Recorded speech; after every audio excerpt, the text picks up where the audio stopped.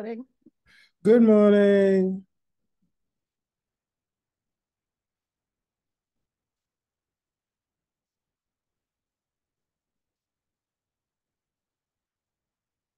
All right, so slideshow. All right, is everybody seeing the PowerPoint? Yes, thank you.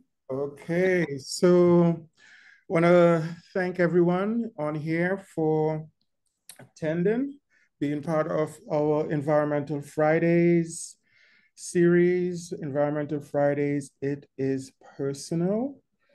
We are nearing the end, actually. You'll see that here pretty soon. But if you still want to take a look at our website, you could use the link below, or you can use the QR code to the right. For the rest of this season, this is season 6. We have, well, of course, today's presentation, and you'll hear more about that pretty soon. Then next week, Friday, we have a journalist, an environmental journalist, Andrew Revkin, speaking about how to communicate climate change and sustainability. Then the following week, on the 26th, the last Friday of this month, we will hear from Monica about the National Asthma and Allergy Month, because in May is the National Asthma and Allergy Month. And so she will basically kind of kick it off here on Environmental Fridays. She is with the EPA, our region here in Michigan, Illinois, Iowa, and some others, of course, is our Region 5 EPA. Then finally, on our very first Friday in May, we will close off season 6 with a presentation about the chemical composition of the Canadian fires. We had a lot of that last summer. I don't know what's going to happen this summer, but it would be of interest to find out what chemicals were in the wildfires. You'll see Motria from the Centers for Disease Control will take us there. So this morning, I have the privilege to have as my co-host a dear friend, Stacy Noriega. And Stacy, hello, Stacy. Are you there, Stacy? I am. I'm right here. Okay, okay. So what I want to do, and put you on the spot in doing so, not really. Apart from teaching, which I know is one of your passions, tell me 3 things you love most about Trinidad and Tobago, because I know that's one of your other passions. Stacy? Yes, certainly. I love everything. I love everything about my country. Are you guys hearing me? Yes, yes, Yes. Okay, great. yes, yes. So one of the things I love, and Desmond knows that I love the what should I say, flora and fauna. And Yeah. we laugh because I'm always scared about stuff, but I love visiting places of interest. I love taking people to see those places of interest. That's right. Desmond often jests about that. If there's any place in Trinidad I have not been to, and not just Trinidad, but also Tobago, I've explored quite a bit, and that's one of the things I love. I also tell people that while other Caribbean islands boast about their beaches, about this, we are uniquely situated in Trinidad where we have a little bit of this and a little bit of that. So you can find the fun, you can find good beaches.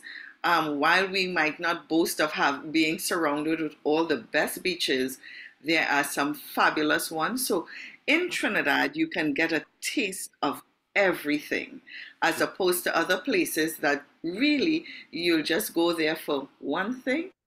I am an advocate. If you want a taste of everything and you can't go anywhere else, come to Trinidad. Yes, thank you. You crack me up so much. I had to put you on the spot, which is not really on the spot because, it's natural. Yes. So you will hear more from my dear friend Stacy here when she introduces our main speaker. So at this point, we will hear from Daniel, Mr. Daniel. He is currently the chairman of the Tobago Reforestation and Watershed Management Program. He's also director at the Tobago Agribusiness Development Company. And he's held many different positions here. I'm not going to read them all.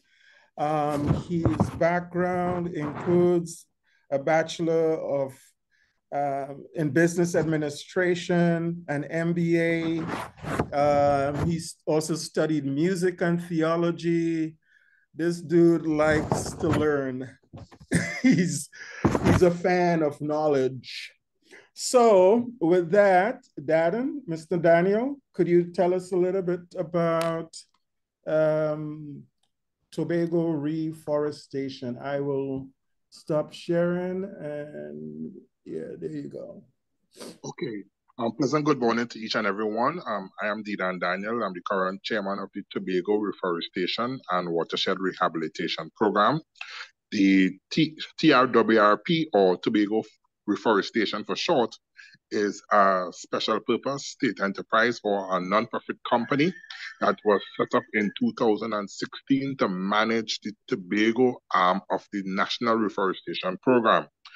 Since our inception, we have been involved in reforestation work, mainly in denuded areas across the island. Darren, could we see you? Could we actually see you? See you? Okay, 1 second. Okay. We like to make it personal. It's Environmental Fridays. It is personal. Okay, great. Okay. Yes, so since the inception of the reforestation program, we have been involved in doing works to reforest denuded areas across the island, including state lands and so on.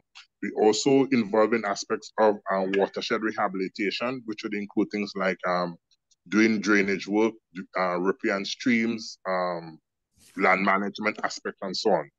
We have a broader mandate.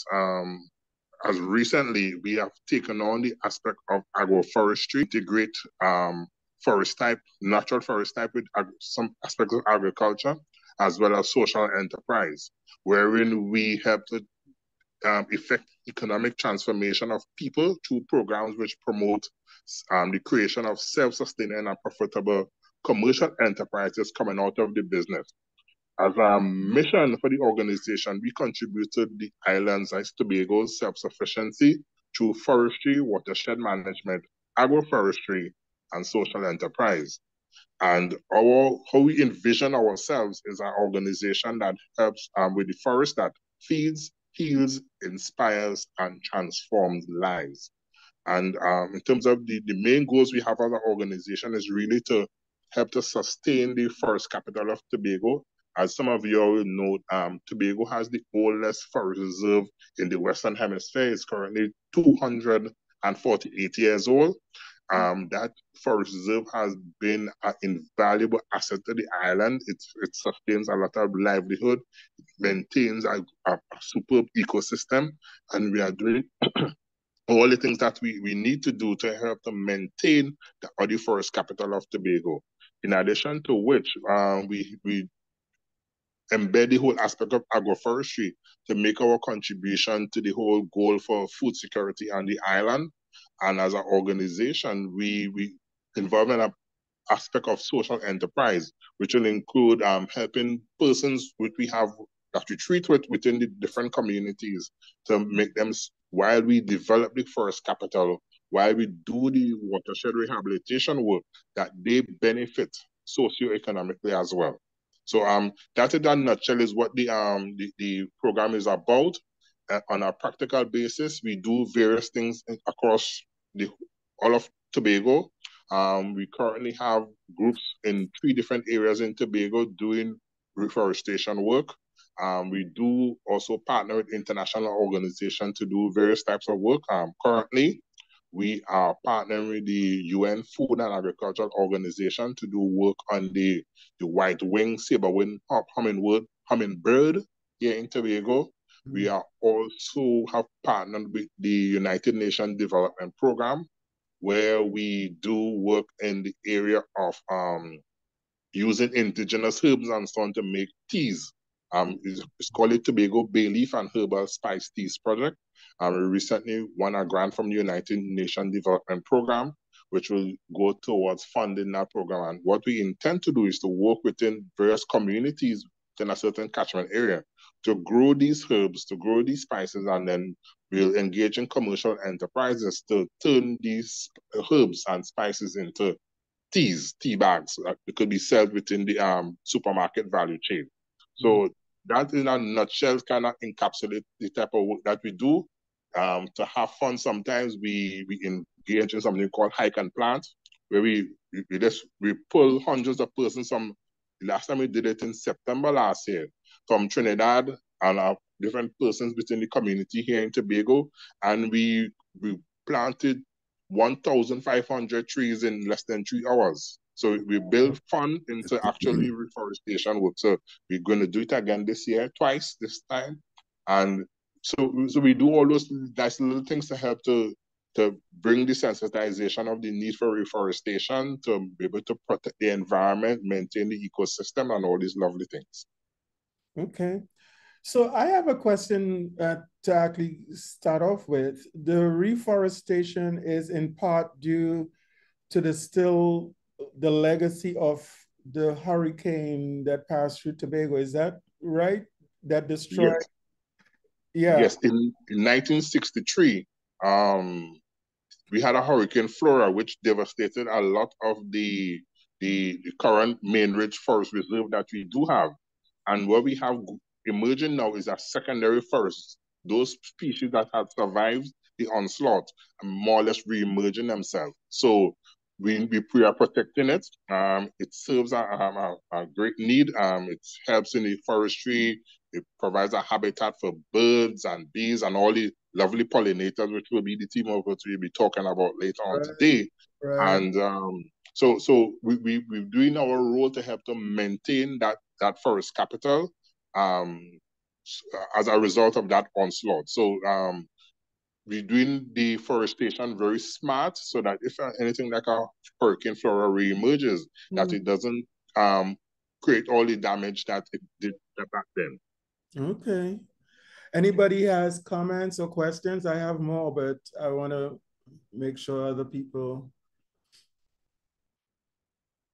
Anyone, you could unmute and ask your questions or make a comment. I love the pull and plant idea. I think that's great. Yes. Hike and plant. Hike and plant. Hike and plant, yes. Yes. Right. I was just wondering, what is this climate smart trees that you're going to be planting? Yeah. What kind of trees are these? Some with deep roots, or kind of how are you going to prevent trees being devastated by a hurricane? This is why I'm kind of interested. Okay. Well, the experts so far decided we're going to be planting a lot of the timber trees, like the teak, mahogany, sap, maho, and these type of trees. And trying to maintain as much as possible the different layers that you would find using permaculture principles, so that some of the trees will act as windbreaks for other plant species, but plant them in a certain type of contour and be very selective of the root type so that you could help to maintain the soil. Okay. Yeah, so as you say, Quite a lot of the timber type trees. right, that makes sense. Right. Mm-hmm. No, I was just wondering, and all of them are grown from seed rather than from cuttings, right?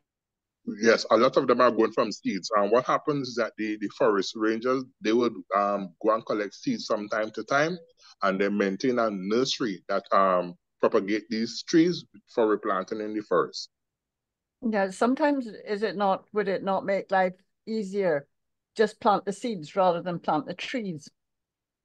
Because the seeds will grow, and if you plant the trees themselves, then you have to water them and look after them quite often. Whereas if you plant the seeds and they grow of their own, then they're stronger. Natural, Put it that way. Yeah. Yes. It's just I a agree, thought. Yeah, Because just a thought. Yeah. on hillsides, we found it easier to plant the seeds and then use the seed, the canopy from the seeds to plant underneath. Okay. Okay. But it sounds as if by doing it in layers, this makes a lot of sense. Thank you. Yes. Yeah. So another thing that caught my attention is the local herbs and spices and stuff. How recent or how long has this initiative been going on?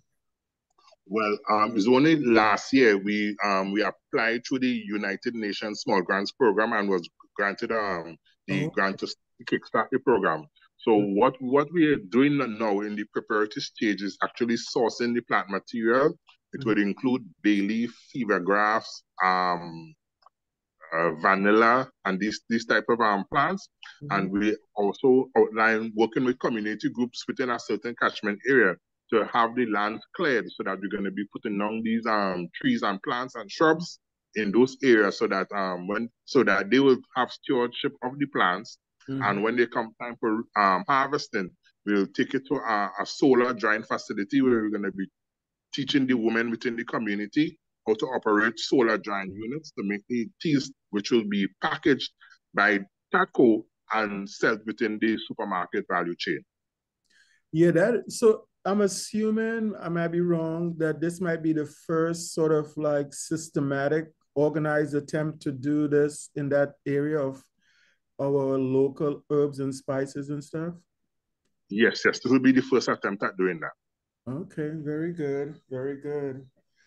All right, we could probably take one more comment or question and then we'll move on. Just a quick, oh, sorry, you carry on. I beg your pardon.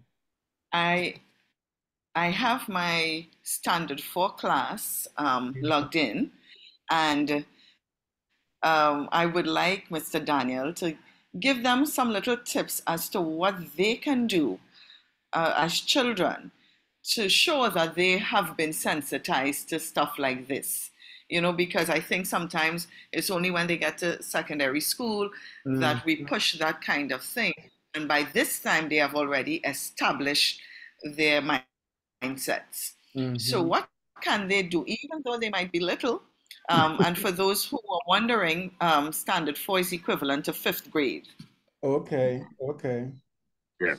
So what I will advise these students to do, first and foremost, is to be aware of the environment that is around them. When they're home, put down the gadgets and just go outside. Yes. Look around. Amen. Look at the trees. Look at the birds. Look at the butterfly. Look at the soil. Dig it up. Smell it. Look at the grass, the shoot, and your whole senses. Because one of the things I find, especially with the education system, is lack of sensory stimulation. Right? These senses aren't awakened except on a gadget. But we just go outside and observe the trees. Look how they grow naturally in layers. You will notice these things. Look and see what habitat the trees are being created for, and a whole world will be open up to you. And that is a way how you're going to be sensitized of what's happening around you.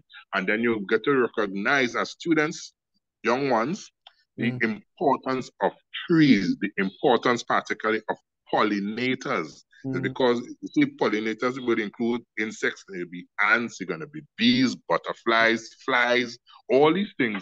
They play a crucial role in making sure that we get food to eat, that the trees are reproduced and they fertilize or pollinate the different trees so that we are able to continue to live.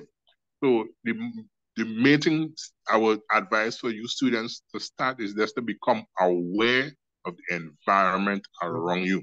Ask your parents to take you to the beaches and the rivers and the streams and so on, instead of the malls, and a whole world will be open up to you. I love it. I love it. That was a great question and a great answer. Stacy, you probably need to give them an assignment now. Go out. I don't know what you teach, but go out and yeah, and I love that response. I love that response. Yes, and then have them write about it or something. Anyway, that was good. That was really good. All right, so next we are going to move on, and Stacy, you could go ahead and introduce. You could unmute, show your video, Stacy. Yeah. Can I come up camera now? Sure. Okay, thank you. He's asking if he could come off the camera. Yes. Yes. All right. So you could introduce our main speaker. Okay. Let me officially say good morning to everyone. And I am very thankful that my good friend, Dr. Desmond Morley, has asked me to do this today. And I'm also very, very grateful that my students get an opportunity to experience this. And hopefully we'll have some budding scientists in that class. I have some who I think will be very interested. I am also honored to introduce our guest speaker for today. And she's very gracious, and I know she won't hold this against me, but I'll do my best at it. Her name is Lena Dempewolf. And I am so happy to be introducing her because we come from the same part of the world, this beautiful sunny part of the world. And so she currently serves as a biodiversity specialist at the Environmental Policy and Planning Division of the Ministry of Planning and Development of Trinidad and Tobago. She is a pollination ecologist and ecosystem services specialist whose past research focused on the identification, assessment, and evaluation of pollination services in neotropical agricultural landscapes.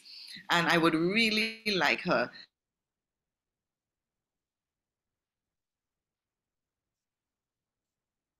She froze. Okay, hopefully she'll come back here quickly. Dr. Murray, we've been having internet problems throughout the island recently, so I don't know. Okay. Yes, I'm here. She's back. Okay. So in spite of all the good things we know about Trinidad, we are not perfect. So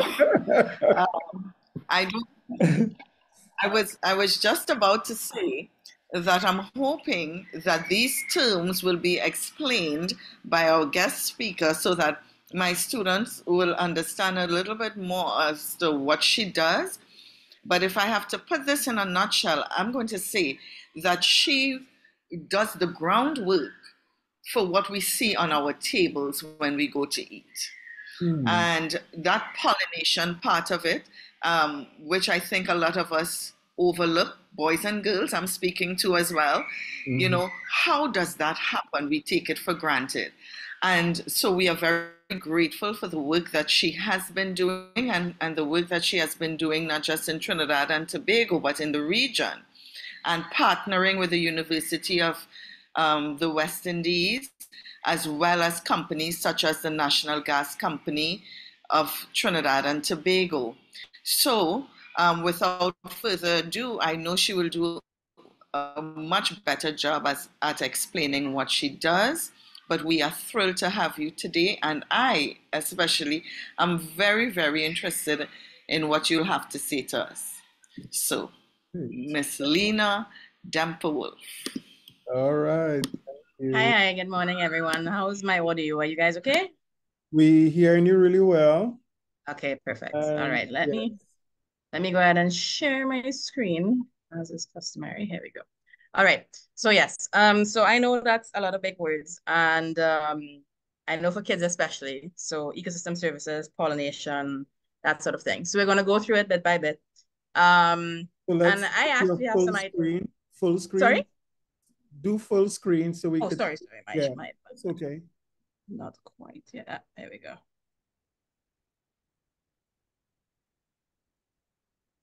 Yep, there we go. Yep. Everybody good? All right. Yes. Okay, perfect. So let's go. We're going to talk about pollinators of the Caribbean, pollinators and pollination in general. And hopefully I also have some exercises for kids to do. So we will see. So first of all, we're just going to have a discussion about the basics of pollination. Who does that? Why do they do it? And how is it done? We're going to talk a little bit more about Caribbean pollinators specifically, and how to improve sort of the management and the conservation of pollinators, and why we should even do that, and how does it benefit you. So those are our key things. So I usually like to do a little bit of a warm-up exercise with people. Actually, since this is fairly interactive, you guys can interrupt me and tell me what you think. So my first question is, well, we're going to talk about what is pollination. And after that, I will ask you a few questions. So pollination is just the transfer of the pollen grains that come from the male part of the flower, which is the anther, to the female part of the flower, which is the stigma. If that happens on the same plant, it's called self-pollination. If it happens on the plants with the same species but different individuals, it's called cross-pollination. So that is the very basics. That's a diagram of a flower that I'm sure many of the adults are familiar with from their days in school. Pollination is different from fertilization. Fertilization is when the pollen grain lands and then develops eventually into a seed and fruit. So fertilization is that component. Pollination is just moving the pollen grains from the male part to the female part. What happens after is fertilization. So this is where the pollen grain will land, and that part down there is where a pollen tube will grow, and then the ovule and ovary will be fertilized, and that will produce a seed and a fruit. So those are the very basics of how any kind of pollination happens. Now, my question to you is, do you think that only insects are pollinators? No. You don't have to say anything out loud, or you can say it out loud. You can just say it in your head if you think about it. No, okay, so I'm hearing a no. So, right, not only insects are pollinators, that's correct. So this is my little warm-up. What animals do you think contribute to pollination then? Bats. Bats, very good. Insects. Insects, we already, yes. What else? So you might actually be surprised to learn that there's a lot more pollinators. We have birds, so hummingbirds, for instance, some of the others like banana quits, they also do some kind of pollination. There are bats, monkeys in some cases can pollinate, various types of marsupials in other countries, lemurs, bears, rabbits, deer, rodents, and then the usual suspects of bees, wasps, flies, ants, butterflies, and moths, and many other species. So there are actually far more recorded types of pollinators than one conventionally thinks of. So even lizards are known to pollinate some plants. And it's also important to know that not only honeybees contribute to pollination. So when people think of pollinators, they usually think of bees, and when they think of bees, they think of honeybees. But those are actually, in this part of the world, some of the least important pollinators. They're very abundant, but the wild pollinators and the native ones are far more important because they co-evolved along our native species. So they developed at the same time, and they fit better into the flowers to carry the pollen in a better way. So do you think all bees are yellow and black? No. Nope. Okay, good. So here's an example of some of the bees found in Trinidad and Tobago. So you can see a little bit of the range of color. Many people will look at an insect and they may not necessarily think that it's a bee just because of how it's colored. So there's a range of colors from black to brown to green to blue, and that sort of thing. So many times people would say, oh, those are little flies, but they're actually small native bees that are buzzing around the flower. So those are just some of the ones that we tend to find here. Are all bees social? Oh. No. Okay, so let me tell you what social means. Social means that they live together in a hive, that they have an organized social structure. So there's a queen, there are workers, they all have different roles, and they work together as a hive. In many cases, they may produce honey, and that sort of thing. So that is what social means. The opposite of social in this context is solitary. So they don't produce honey, they don't live in a hive. Most bees actually burrow into the ground and live underground. So more than 70% of bees that you would see around actually live in burrows underground and make their nests there. Some are slightly social in the sense that they share maybe a common entrance hole or something like that, but they don't share food resources, they don't have division of labor and that sort of thing. So the vast majority of bees are solitary, and most of them are ground nesting, which is why it's so important to be careful when you till your soil. Hmm. Do all bees sting? Mm. No. No.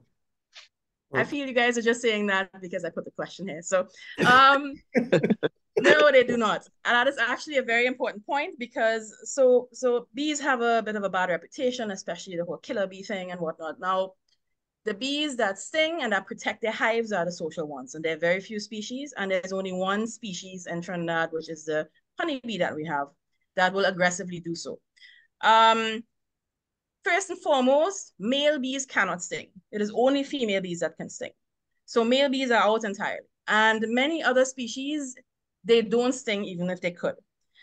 So you really have to accidentally step on one, squish it, or something like that for it to defend itself, for you to get that sort of response and reaction. So bees generally do not sting. They do not like to sting. There are also many stingless bees species that I'll talk about a little bit later that are social, but they don't and can't sting.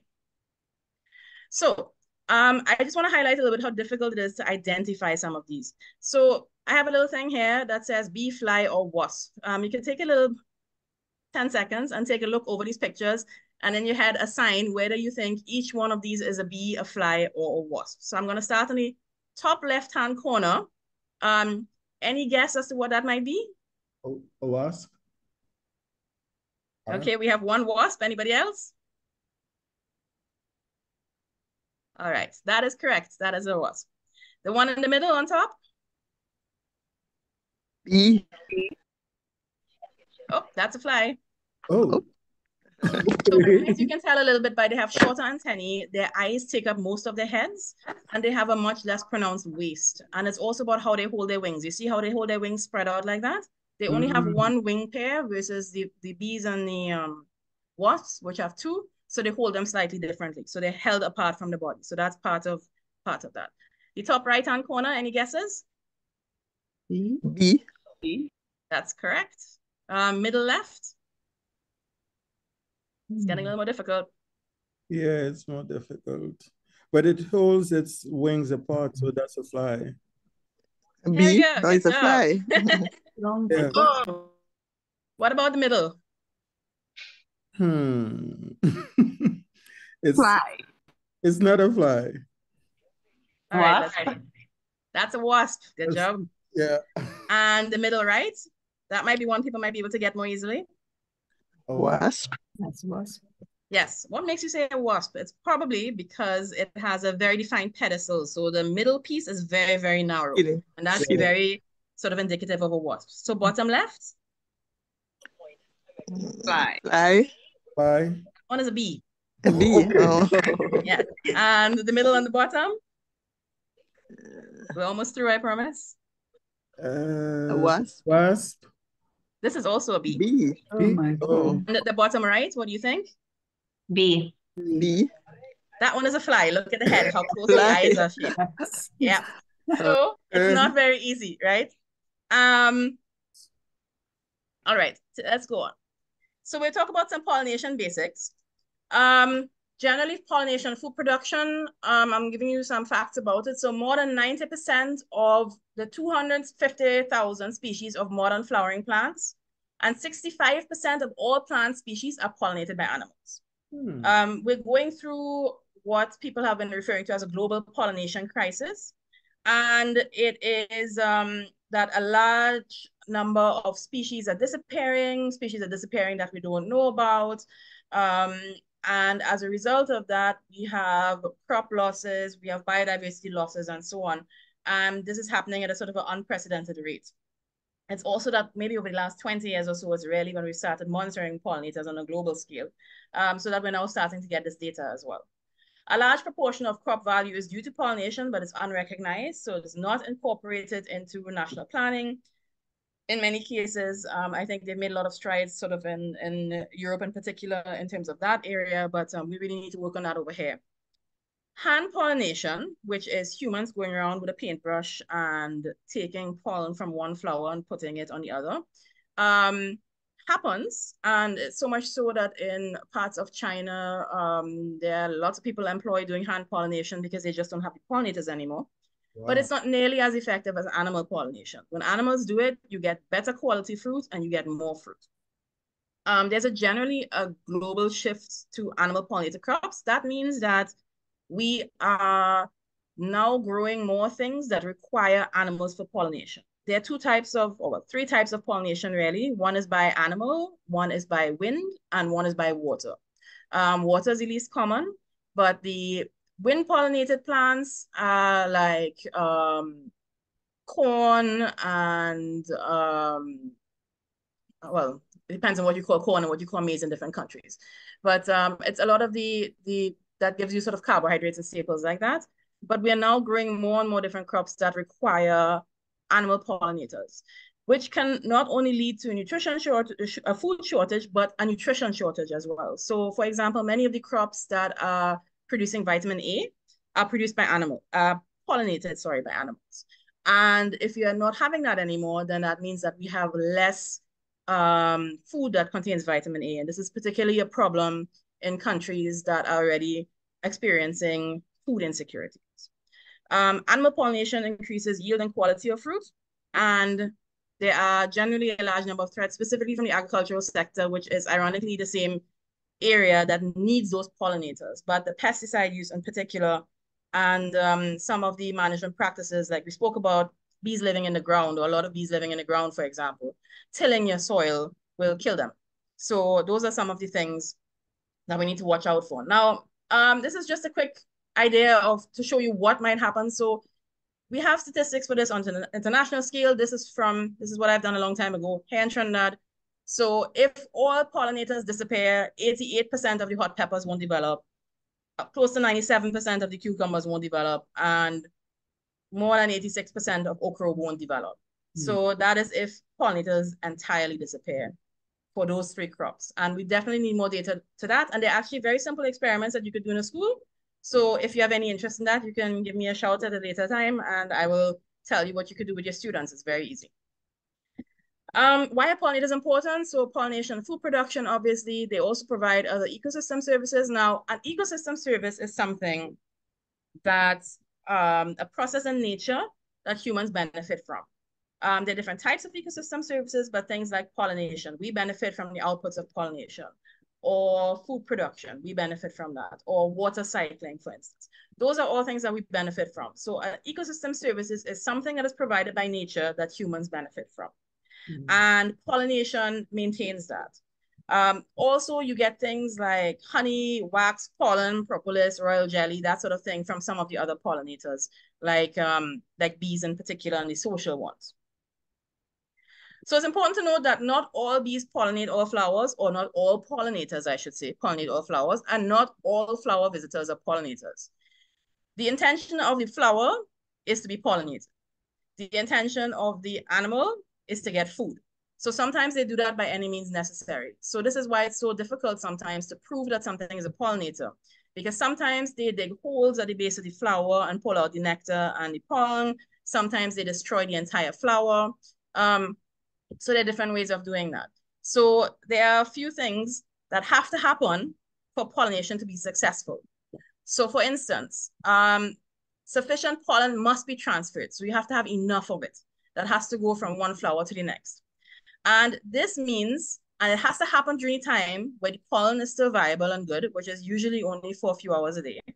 And the female part of it can actually receive the pollen.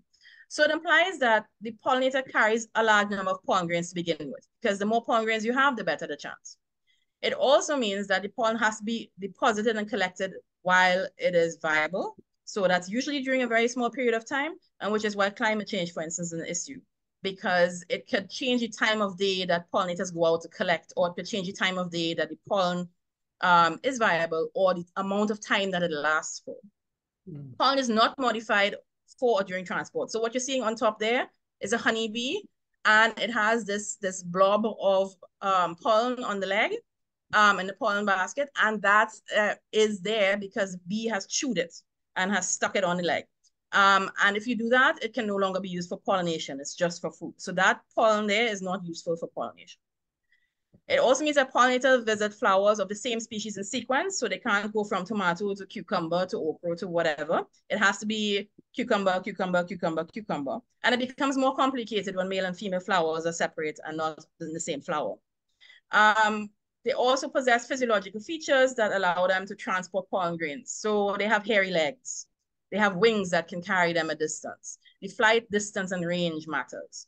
The shape of the bee versus the size of the flower. If you have a very large flower, you would need a large animal to go in there. If you have a small flower, it has to be a small animal, that sort of thing. So they have to match. It's sort of a lock and key situation. And pollinators are capable of traveling the distance required in between. That's a very important one, because if your plants that require pollination are 10 kilometers apart, but your bee or your butterfly or your hummingbird or whatever can only fly 500 meters, then you're not going to get that done. Generally, if you have a high diversity of pollinators, you have a high biodiversity in general. Biodiversity just means the collection of plants and animals on the planet and all of these things that are associated with it. So the more pollinators you have to facilitate this, the higher the rest of it usually is. Because the plants that they pollinate provide food for other animals, those animals provide food for other animals, and so on. So pollinator diversity and biodiversity is extremely important to the health of an ecosystem in general. So to talk a little bit about Caribbean pollinators, and I profusely apologize for the vast number of bee photos. It's just that they're the easiest to photograph. Butterflies and hummingbirds are not nearly as forgiving, which is why I borrowed a picture that Rachel Leung took for the hummingbirds. So the best documented pollinators that we have in the Caribbean are usually butterflies, hummingbirds, and bats. So as you can see, the trend here is something large and fancy.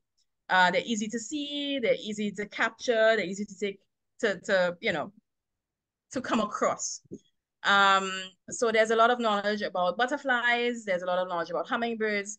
There's generally a knowledge about the bat species, although the relationship with certain plants is not really that well established, but these are the guys that we know the most about.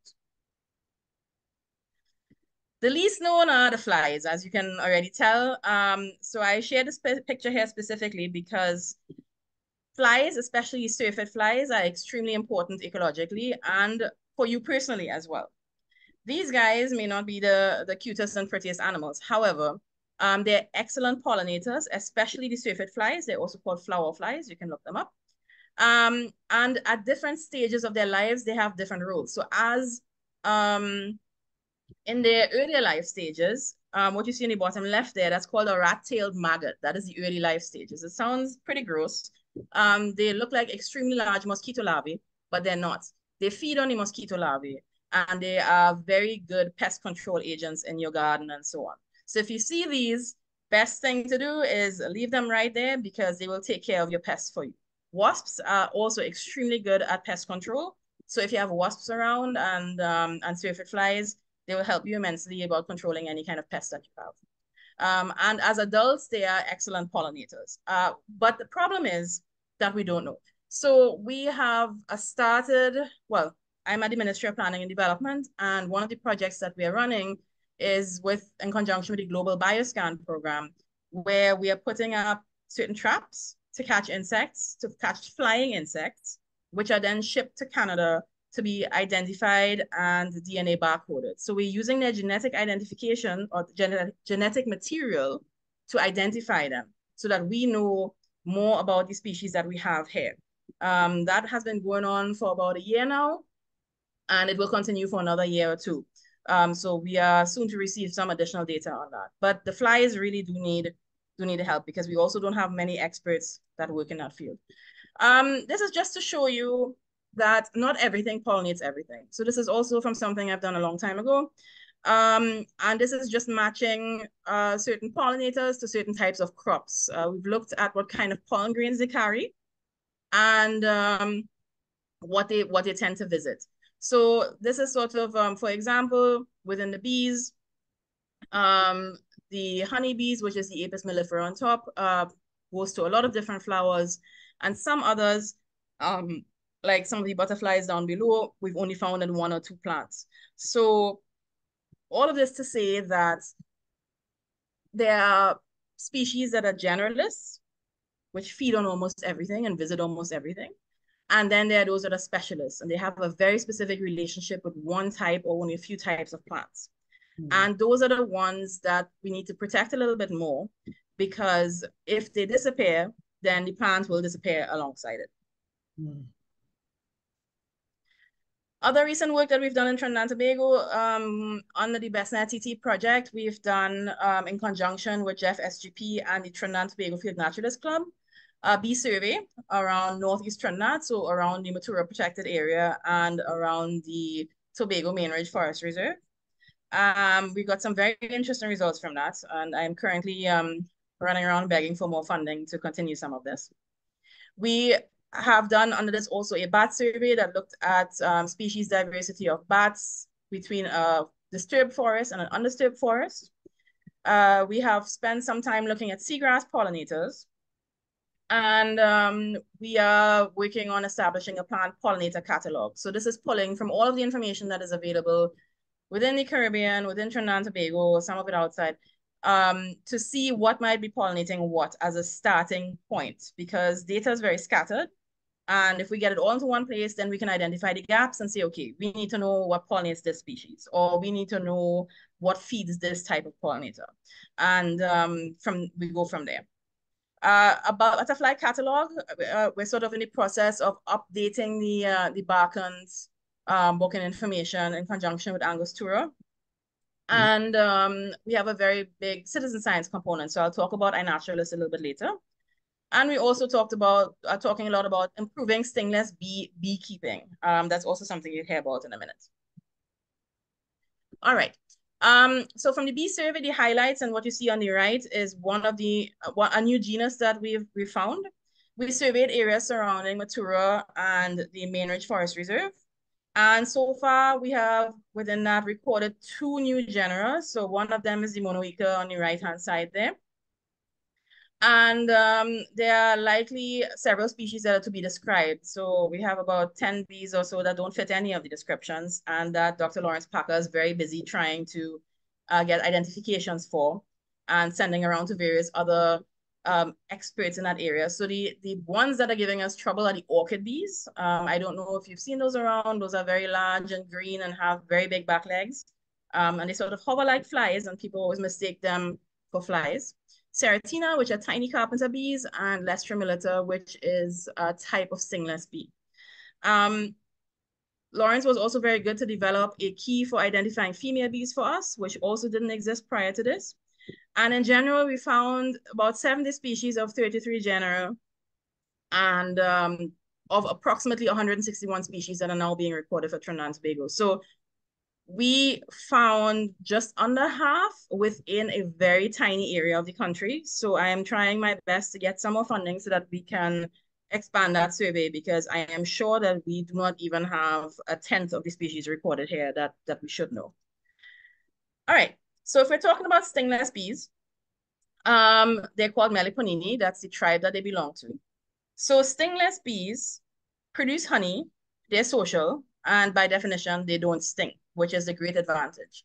Their honey is of high medicinal value. Some of it is used for eye drops and wound healing and that sort of thing. Can also be eaten in many cases. And it is highly sought after. It has been a sort of a practice in Trinidad and Tobago to keep stingless bees sort of as a cultural thing, but that has been declining over the last 20, 30, 40 years. And we are trying to support this a little bit more to bring stingless beekeepers together and discuss how they're doing things, how they're keeping these bees to be able to keep them going and keep them alive. So on a global scale, this is where the stingless bees live, which is the neotropics.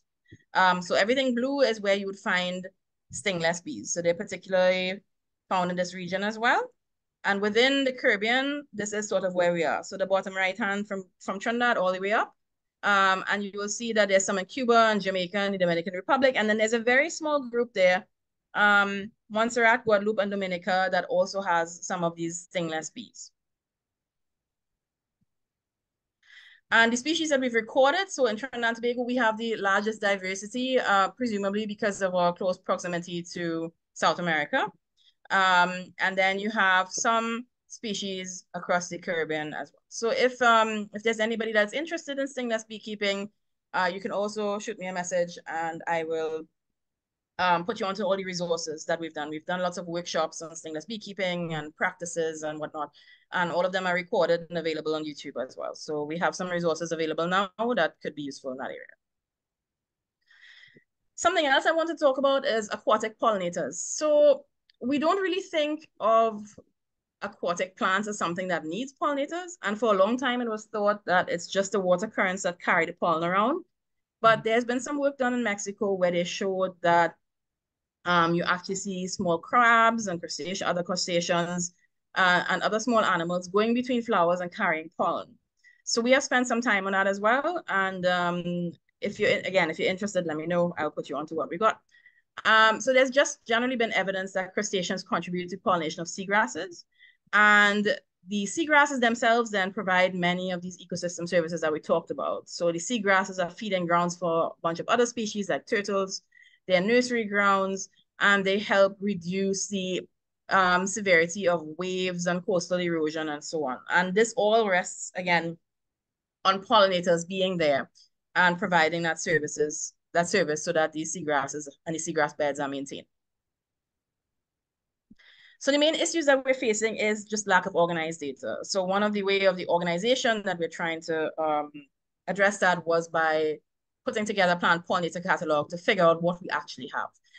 But any data that there is in terms of anecdotal evidence or papers, so a lot of it is very scattered. So it's pulling it together and seeing where we're actually missing information. I think that within the English-speaking Caribbean for Trinidad and Tobago, we now have a better idea of what we have than for the other islands. So there's a lot of room for getting more information. We're lacking supporting policies and guidelines, but that's not surprising because if we don't have the data and we don't know what we have, we can't really write anything to protect it. And also the issues with increasing threats such as pesticide use, land degradation, and so on. And we have limited land mass. So we only have this amount of space in the Caribbean islands. We cannot go anywhere else and they cannot go anywhere else. And that is a major issue with small island developing states like what we all are in the Caribbean. Information we need about pollinators to make better decisions. We need to know who pollinates what. So on the right, you see some of the bees that report in the bee survey again. We also need to know what they need. What do they eat? Where do they nest? What kind of habitat requirements do they have? What kind of plants do they require? What are some of the species-specific threats? So one butterfly might respond differently to a certain type of pesticide than a hummingbird, for instance. So what are the issues for each particular species that we need? And also population sizes and changes. Those are the things that are coming over time. That are some of the more higher end issues that we're looking at, because those are things that we can then answer once we have the other information. And red listing via the IUCN. That can be done by any scientist or any group. If you're interested in trying to figure out how to add species to the red list, there's a host of information on the IUCN website. But that would also go a long way because it would also be able to inform policy at that point. Sorry, right, here we go. Which brings us to the policy bit. There's no pollinator or pollination policy, as far as I'm aware, within the Caribbean or the English-speaking Caribbean. In Trinidad and Tobago, under the project, again, we developed a draft theory of change, but that is as far as we've reached at this point. We're looking to take that forward. Pollination is mentioned in very few national documents, and there's generally lack of the data, as we've already discussed. And just generally, pollination is not included in climate change or any kind of other policies. And that's a problem. So we're not really able to protect them properly. Sorry, just one second. Right. One last thing we're going to talk about is pollinator and pollination management. So how do we better protect these guys not knowing what we don't know? Threats to pollinators include things like pesticides and herbicides, and I think that is actually the biggest issue. Even though there are standards set on each country about what they are importing and what they are allowing to come in, and regulations for use, it does not really refer to pollinators. It is about human health and consumption and so on, if that exists in that way. Very likely, pollinators respond to pesticides the same way as the pest organisms that you're trying to get rid of. So if you're killing the pests, you're killing the pollinators. There are no regulations that are specific to the pollinators. That's a big issue. And there are a large number of species, and every single species might respond differently. So that is a big management issue because one could respond one way, another could respond another way. It is difficult to protect when species are not recorded. So once again, we don't know what we have, and we don't know how they respond, and we need the baseline information. If we're talking about habitat destruction and fragmentation, that's another big issue. Quarrying, logging, housing developments, all those things are issues. For the stingless bees, for example, honeybees can swarm. So if a tree is cut down and there's a honeybee hive in there, they will go somewhere else. That's not a problem. Stingless bees, for instance, cannot do that. They're excellent pollinators for native plants, but they can't move because their queens are too big to fly. So once they're established somewhere, they don't go anywhere. And if it is that they are, their habitat is compromised and that they're damaged, then they cannot leave, the hive dies, and that's the end of it. There's also lack of legal protection, policies, management plans. We don't have the knowledge, data, awareness for farmers and the general public. And honeybees themselves may actually have a negative impact because they tend to bully native pollinators away from the plants. And because of their sheer numbers, they tend to take up a lot of the floral resources, which is the main limiting factor. And climate change is always an issue. All right. Oops, my bad. Okay. Land use intensification, so there are less diverse habitats and feeding grounds in and around agricultural plots. So if we have very intensive farming practices and we plant the same thing throughout, so I think I think that saves us a little bit is that most farmers in Trinidad, it's a sort of a small scale agriculture practices, and they intercrop, so they have different types of crops going at the same time. And that's generally a very good habit. What has been a problem, I think, in North America, in Europe, and Australia, and so on, is the very large scale planting the same thing and very intensively farming the land. Increased use of pesticides, we have a serious issue. I think I've seen a statistic from the FAO that Trinidad and Tobago ranks within the top 10 globally of the highest pesticide use per land area. So there's a very severe issue there that needs to be addressed, not just for pollinators, but also for human health and otherwise. Invasive alien species, so anybody that comes in that is not already here can outcompete the native species, and they can transmit parasites and diseases. And diseases are also a major issue. So the diseases get passed at the flower. One in animal lands there and drops it off, the next one picks it up, everybody gets sick. And that's something that's also not very well recorded and established. So for agriculture, the things we can do is we can, first of all, reduce or eliminate pesticides. It's completely understandable if you cannot eliminate because it's difficult, but you can use alternative methods of pest control, or you can reduce what you're using. You can spray at very specific time of day, for instance. So it's generally recommended that you use pesticides only in the evening when the pollinators are not out, because they're mostly out during the morning period, and that you do it in low wind conditions so it doesn't drift off to other areas. You can also use alternative pest control methods. So for instance, you can plant things like mint and basil and fragrant things in between that keep the pests away. Or you can use things like neem-based pesticides. So there are a bunch of different options that can be explored. Intercropping, using different types of crops at the same time, rotating your crops frequently so that you don't have any specific type of pest establishing itself, and maintaining trees and wildflowers. It is incredibly helpful to have just the buffer of these wildflowers around. So what people would refer to as the weeds, just leave them be on the sides. They provide so much food for the pollinators, and that means they stick around to pollinate your plants when yours are flowering. You can reduce or eliminate tillage. Tilling the land is very bad for ground nesting pollinators. And you can also keep a portion of the land unplanted as a sort of a pollinator reserve. You can keep the stingless bees. The best thing also to do is leave old logs and fallen leaves and fallen trees and so on lying around, because that's often used as material for nesting. And reduce cutting or trimming of other vegetation. I've seen a study where somebody that was published, and it was all over the place, and I was like, well, I can't believe, nobody's done this before. All they did was compare the number of times somebody cuts their lawn and the diversity of pollinators that came from it. And basically what the result was that if you cut your lawn less frequently, you have a much higher pollinator diversity, which makes complete sense, but that's exactly it. If you switch from doing it every week to every other week, you're already helping the situation.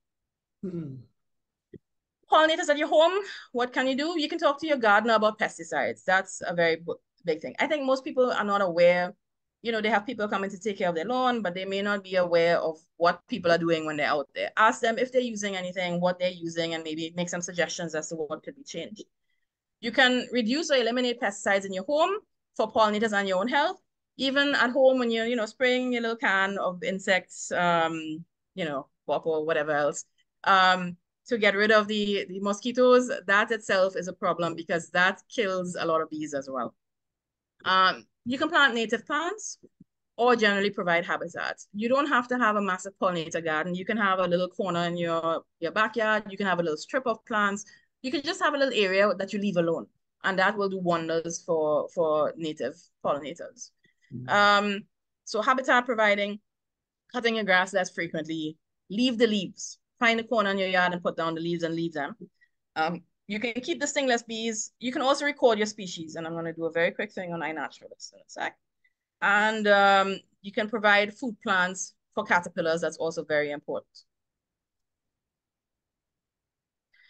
So what is iNaturalist? And this is something that I think is very good for school kids. It has massive potential. There are lots of tutorials online on how to use it, what to do. It's a platform for citizen science. If you don't already know it, it's an app and a website. It started out as a joint initiative between the California Academy of Sciences and National Geographic Society. It is now, I think, an independent NGO. Anybody can join, anybody can participate, and you can create your own project. So you can create your own school project on there. You can have kids register. There's all kinds of stuff you can do. It has a lot of potential. The idea is that you upload pictures or sounds of organisms. So you can, if you hear a bird call or frog, you can upload that as well, and people help you identify what they are. A certain number of observations are needed for it to become sort of research grade is what they call it, and be verified. Now it's obviously not a perfect tool, especially for something that is as tiny as these different bees that you can hardly tell apart, but it will give you a general idea, and it helps us as well. So you can create projects on there to collect your own data. You can also follow experts to see who they're identifying and as what, so you get some more information. And you can discuss findings and learn about nature by yourself or doing it with others. So it's a really, really useful tool. And I strongly encourage any and everybody to download it. And why should you do it? To learn more about nature and plants, animals, fungi, anything that interests you, to contribute to the knowledge of organisms in your country, and to launch your own projects that support your work or your personal interests. So you can do all of that stuff. And again, if anybody needs any help with that, let me know. We have set up on there several projects. So we have a project that's called Pollinators and Pests of Trinidad and Tobago. The reason we've lumped those two together is because sometimes the line is difficult to draw. For instance, many farmers will consider caterpillar a pest, but it turns into a butterfly, which is pollinator. So this will help us monitor what species are there and also sort of trends over time. Where are people seeing certain pollinators or certain pests? We have set up one of these for every single Caribbean island. So if you're looking for your own island, all you have to do is look for pollinators and pests of, and then your island. It's also been translated for the French islands, the Dutch islands, and the Spanish islands. And there's a collection project called Pollinators and Pests of the Caribbean, which pulls all the data from all of these projects together. You join iNaturalist, you join the project, and you upload your photos and tag the project in it, and then your information will go towards the data that exists. Now, anybody can go and download all of the information. If you want to use it for something, if you want to use it for a class project, for instance, you can go on our page, you can download the data, you get an Excel sheet with all of the observations. And it's something that you can use as a class exercise with looking at the different areas or looking at the different things. So what is the most prevalent one? It's also a good tool and way of teaching things about Excel and using data and so on for a little bit higher up in school. So I strongly recommend that. The bigger picture, what do we need? Pollinator surveys everywhere. We need to know what we have. Research on the effects of climate change in local species and in neotropics. We need the establishment of pollination networks. So we need to know who pollinates what. We need to identify vulnerable species. Biophysical accounting would be very useful, meaning where you sort of, very similar in a way that you would record your money. You would record the type of a number of species and the individuals within each for a certain area, and you do that on a regular basis, so you get an idea of population trends. That would feed into something like natural capital accounting and then policy development. So those are some of the things. The BestNet TT project is sadly wrapping up in June. But we've been focusing on improving pollinator and pollination conservation and management. It is run by the Environmental Policy and Planning Division of the Ministry of Planning and Development in conjunction with UNDP, which is the United Nations Development Program. And all of our resources are available via website and social media channels. We have a ton of educational materials, and you can find us on these various areas. So I think the key message that I want everybody to take home is to know your insects. And yeah, thank you very much for rambling on about pollinators yet one more time. So let me know if you have any questions. All right. Stacy?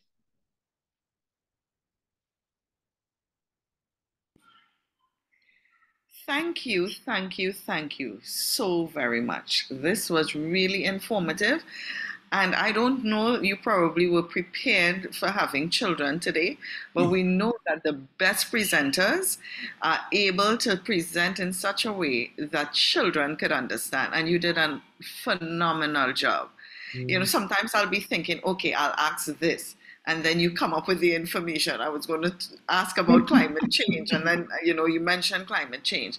I'm really grateful for not just what you presented, but the manner in which you did so. Really friendly to the eyes, to the ears. I do want to say, you know I don't represent all of Trinidad and Tobago, but just for what you have presented, you have solidified my whole idea about the value of this little nation. You know, I just am overwhelmed with pride when I hear these kinds of things, because it really talks to not just, we hear a lot of negative. You know, who knew that we were investing in this kind of research, you know, that this is happening in Trinidad, that we are aware and we are doing something about it. And so for the part that you are playing in that, we say thank you. For what you did today, we say thank you. I don't know if anyone has any questions for Lena at this time. Feel free to unmute, or you can put your questions on the chat. Yeah, I have a question. So, Lena, what about fruit flies and house flies? Because, you know, I mean, like, really, they get no respect. Yeah, they might have minor roles to play. That's the thing. We don't know. I mean, I have seen houseflies on flowers, so there's a good chance that they do something, and we don't know for sure. But the thing is, everything plays its role in the environment, even if it is that they are not part of the pollination crew. They are certainly food for other organisms, and they control population sizes of yet others. So they all have an important role to play. So, even the ones that people don't like or people may not like, mosquitoes and all have some. In fact, mosquitoes might have a role to play in the production of cocoa. So they might be cocoa pollinators. So, Wow. I have a question. Okay. You mentioned bats. Do they function at night only or throughout the 24-hour period? Yeah, so bats and moths are sort of the night shift. Bats generally tend to go for very large flowers. They tend to be white in color. So different types of flower color can sort of indicate what pollinates it. Once it's white and large, and flowers in the evening, then it's definitely a bat. So anything that is purple, yellow, sometimes also white, that tends to be something that bees like. Hummingbirds and so on, they go for red flowers. Bees you'd hardly see on red flowers because they don't, their vision doesn't really pick that up as well. So you have different colors of flower, but the bats certainly, there may be some diurnal bat species, I'm not sure, but I don't think we have any here. But the bats are certainly around at night doing the pollination. So they're different types of bats have different rules. So some feed on insects and they can eat hundreds of thousands of mosquitoes a night each. Some distribute fruit seeds. So they have a very important role in that. And then you have the pollination. Actually, mangoes are fairly well pollinated by bats as well.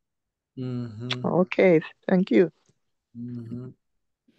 I do have quite a few questions from the children in my class. Sure.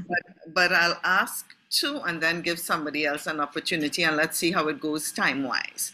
So the first one, are caterpillars pollinators? And number two, what's the difference between wasps and bees? Okay, so caterpillars, well, first of all, caterpillars turn into butterflies, which are definitely pollinators. Caterpillars could theoretically be, I've seen caterpillars up inside of flowers doing all sorts of things, but the thing with caterpillars and ants is that because they don't have wings, it's less likely that they'll be able to get to another flower on time to provide the effective service for that. But they certainly, definitely, once they turn to butterflies and they get their wings, they fly about and they pollinate things. So that's that. And the difference between bees and wasps. So bees are basically vegetarian wasps.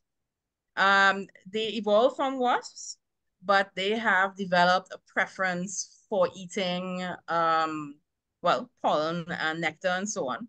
Whereas wasps mostly feed on other animals. And the wasps are therefore excellent pest control agents because they go and pick up all the things that you don't want in your yard. But the bees are basically a type of wasp. As a follow-up, could you tell us some more about the stingless bees? You mentioned it several times, and not just, the biology of it, but are we making a concerted, intentional effort to create that industry to improve it? Yeah, so that's the thing. So it's been something that sort of anecdotally has been, a cultural thing, and people have been keeping it in their backyards and so on. What we've been trying to encourage, and I want to build on as a follow-up project, is sort of developing that value chain for stingless bee products. Because, for instance, a teaspoon of stingless bee honey can get sold for as much as maybe $10 US. That's a teaspoon, that's 5 ml, because people are using it as eye drops for medicinal purposes. Now, those bees produce a whole lot less honey than the apis bees, but it's a very popular practice in Central and South America, and to the point where they have so many hives that you see them selling it by the roadside. So it is possible. The problem is that, remember I mentioned that they can't relocate hives, and a lot of the time with the forest fires, for instance, or with logging, the hives are destroyed and their population numbers have been declining. So we've been trying to push that a little bit more to get more people involved in it, get more people interested in it, because the thing is, they don't sting. They fly a very short distance from your house. So you can keep them, for instance, inside of your house and face the entrance out through a breeze block or something like that. So they go outside, they forage, they come back inside, and that sort of thing. So they are much easier to keep. They require much less space. You don't need any specialty equipment, bee suits or anything like that. So it's maybe also a bit of a different type of target audience than a traditional beekeeper, because it's a little bit of it's more, many people keep them sort of as pets. And there's one person in Trinidad in particular who I know has a whole bunch of hives, and he's been also keeping them so that the wild bee population can sort of repopulate. So once they go out on their mating flights and so on, he's hoping that they'll establish themselves more in the area as well. So there's a lot of that kind of stuff that we're hoping we can work with people with to get more of that going. Those bees are native. They're excellent pollinators. The honey that they produce is of a great quality. We just really trying to also raise awareness on that as well. So I'm assuming the honey composition is different? Yes. And not just different to honeybee honey, so the apis honey, but also different between each other because they're all different species. So we have about 9 or 10 species. Most of those are fine to consume. There is a particular genus, the Lestrumillita. Their honey is poisonous, but it is only because they don't collect their own pollen and so on. What they do is they raid the hives of other stingless bees. And as a consequence, their honey is poisonous because of what the processing and what they're adding to it and so on. Okay. But all of these species have a different sort of a chemical profile between the different ones. So that's another thing that we want to do and that needs to be done is the honey testing in terms of the composition, in terms of what pesticides they might pick up along the way. If there's any diseases that are being carried, that are being, that they might be affected by, that sort of thing. So that's another area that should be looked into. Yeah, okay.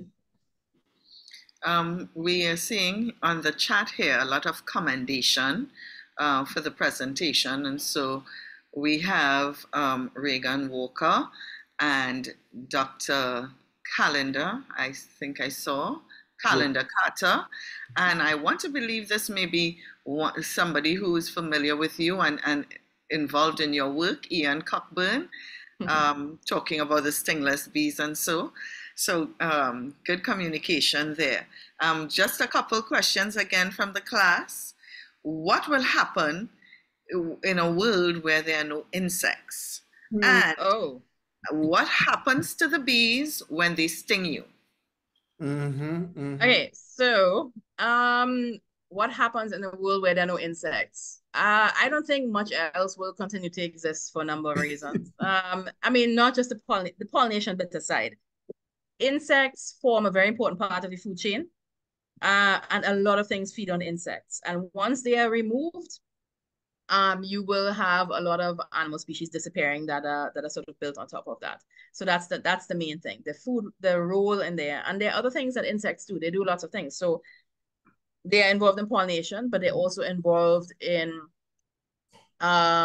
tilling the soil and degrading materials and recycling materials and that kind of thing. So they have major roles to play in all parts of the ecosystem. You have insects that live in water, you have insects that live on land, you have insects that fly, you have all kinds of roles in all different ways. So if they disappear, we are in a lot of trouble. I don't think that we will exist beyond that. And what was the other thing? Oh, what happens to bees if they sting? Well, unfortunately, for the most part, I think the answer is they die because the stinger is a modified ovipositor, which is also why only female bees can sting, because male bees don't have that. So it is the piece of the bee through which eggs are laid onto wherever, into a hive or into a cavity or whatever it is.